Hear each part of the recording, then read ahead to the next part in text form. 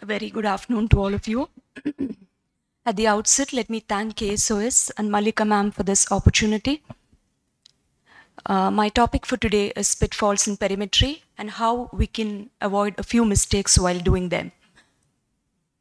So we can consider this under three headings. What should you think while advising a visual field test, while performing the test, and while interpreting the test? When we advise a visual field test, we have to consider the patient demographics, like are there any comorbid conditions? Does the patient have any illness which will inhibit him from doing the test? Like, for example, a Parkinsonian patient with tremor, or a patient with hearing loss, or a patient with a cognitive dysfunction. So for such patients, we can do, instead of the full threshold strategy, we can do a CETA program. Another thing is about the language barriers. Make sure that the patient will understand the language that you're speaking. Coming on to performing and interpreting. While performing, it is better that the testing technician or the optometrist has done a self-test on himself or herself to know the nuances of the test, so that they can understand it better to the patient. Patient needs to be comfortably positioned. Always ask them to encourage the patient and reassure that the test can be paused in between, and you can communicate to the patient that we can always do this test next time. So then there's nothing to worry. The world will not stop. So you can always do the test at a later date. And also, it is important to inform the patient that you need not press the button at every sea of light here and there. That is, the fixation has to be kept in mind, and mindful that the lights will shine at varying intensity at 4 quadrants. You look at the center, and whenever you see the light, you press the light. This is what I said about positioning. A comfortable positioning will go a long way in performing the test. So it is easier for the optometrist as well as for the patient. Data entry.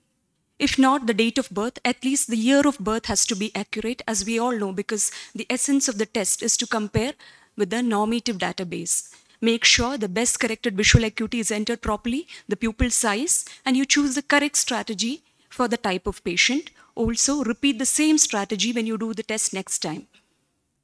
Use rimless lenses and not those lenses from your trial frame, because that will create an edge artifact. If you have an added astigmatism, use a spherical equivalent and don't put 2 lenses in the same frame, because that will again cause an error. High myopes or high hypermetropes, you can use contact lenses, again to avoid the defects which can be caused. Make sure that the fellow eye is closed properly, otherwise that eye will keep on wandering and it will cause a lot of fixation losses. Make sure that the fixation is not turned off during the test. Gaze tracking is very important. Some patients will not be able to fixate properly, so it is our duty, the technician's duty, to see on the frame, and that is on the monitor, that the pupil repeatedly, they have to make sure that the pupil is in the correct position, that is in the center of the green, so that we have to make sure that the patient is seeing properly. We also have the gaze tracking. The gaze tracking, if there are multiple deflections in the upward direction, it shows that the patient is not fixating properly. And if there are deflections downward, it shows that patient is frequently blinking. So make use of both the techniques, like the monitor as well as the gaze tracking, to know that the pupil is in the right track.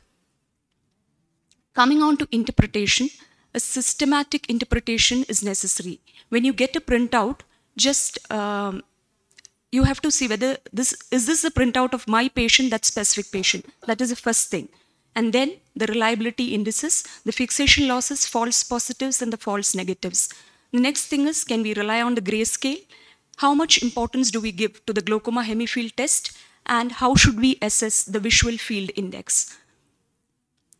Now let me read out this printout. So you can see this is the printout of a 45-year-old, and the reliability indices look good. The program done is a Central 24-2. The strategy chosen is CETA standard. And always look at the visual acuity and the foveal threshold hand in hand. Raw values in grayscale, you can have a quick look, and then look at the total deviation and the pattern deviation plot. Number 6, total deviation plot and pattern deviation plot has both a numeric value, which you see in the upper part, and down you can see the probability plot. Then we come to the global indices, number 7, that you have the 4 major global indices: the glaucoma hemifield test, the visual field index, mean deviation, and the pattern standard deviation. So this is our printout. Now, let's go into the detailed check of this printout. So this is a visual field showing a fixation loss. The machine itself tells us. You can see the arrow there where the machine itself has flagged as fixation loss. You can see 2 cross signs there, and the triangle there shows low test reliability. So the machine has made it easier for you. So the blind spot, so what could have happened is that the blind spot was not mapped correctly, the patient was not fixating on the central target, or it could have even been a trigger happy patient, or the other eye was not occluded properly, so patient kept on moving the eyes, or a head tilt. Now, false positives are always happen with the trigger happy patients, and in the gray scale you can see white scotomas. Machine says the learning is that 33% is okay, but it is always better to be cautious, and if the value is more than 20%, it needs to be reevaluated. So false negatives can happen either due to a fatigued eye, inconsistent responses, or in advanced glaucoma. Can I rely on the grayscale? Grayscale interpolates and create a picture of continuity, and it is easier to explain to the patient.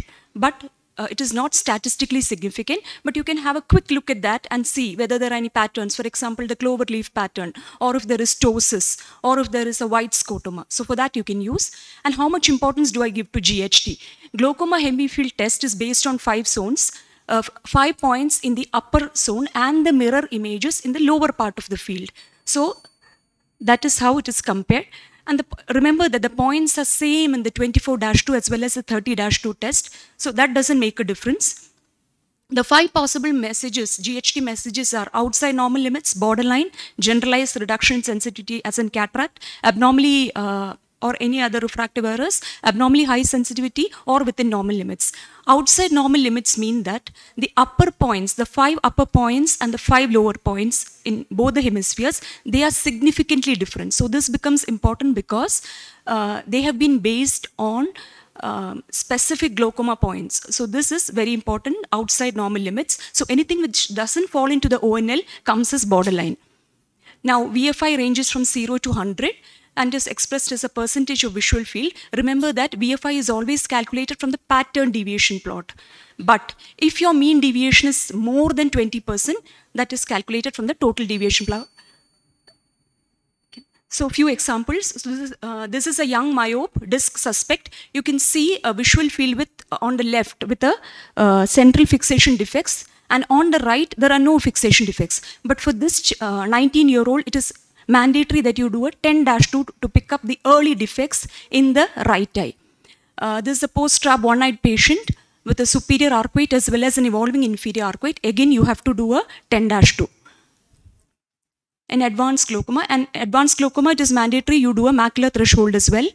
A PACG patient, the other eye of the PACG, the better eye of the patient, you can see the yellow circle, you see a rim defect. But remember that the rim defect, it is a 24-2. So this cannot be considered as a rim defect. You have to repeat the test and make sure that if this point persists, that rim defect like thing persists in a 24-2, you have to consider it as glaucoma, and you have to do, clinically correlate and then start treatment if required.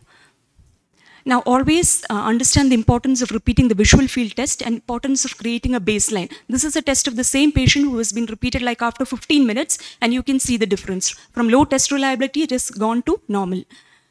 So remember that in your glaucoma clinic, all patients does not have glaucoma. Some might have neurological field defects. Okay, so this is a homonymous hemianopia. And to avoid mistakes, a well-instructed patient, a skillful and a patient optometrist, patience is very important, and a clinician systematic approach can help in the diagnosis and assessing the progression, thus helping with the scientific management plan.